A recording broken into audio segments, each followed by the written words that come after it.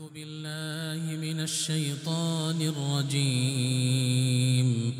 بسم الله الرحمن الرحيم. سأصرف عن آياتي الذين يتكبرون في الأرض بغير الحق وإن يروا كل آية لا يؤمنوا بها وإن يروا سبيل الرشد لا يتخذوه سبيلا وإن يروا سبيل الغي يتخذوه سبيلا ذلك بأنهم كذبوا بآياتنا وكانوا عنها غافلين. Assalamu alaikum wa rahmatullah. Today we're going to do Ayah of the day for Juz 9.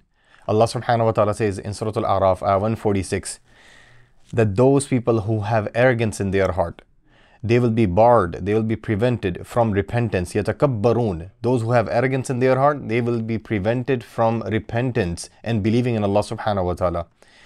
I want to highlight this point.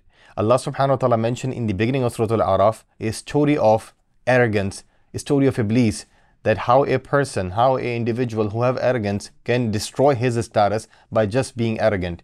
And now here in the middle of Surah Al-A'raf, Allah subhanahu wa ta'ala is actually saying that the biggest punishment which you can have for arrogance is that you will be barred, you will be prevented from repenting to Allah subhanahu wa ta'ala, because you always think you are right, so why you need to repent to anyone? That's the mindset. Because this is such an important topic, I want to share one hadith also with you on arrogance. How to identify whether we have arrogance or not. Rasulullah sallallahu alaihi wasallam said, what is arrogance? Batar al-haq wa ghamad al-nas. There are two signs of the arrogance: to deny the truth and to belittle the others. This is from Rasulullah sallallahu alaihi wasallam. So if you think you always have the truth, you are always right in every argument, in every conclusion, in every evidence, you always think that your argument, your conclusion, your understanding is right, then there are chances that you are struggling with arrogance and you will belittle others. So it is absolutely important. Do not come under this delusion.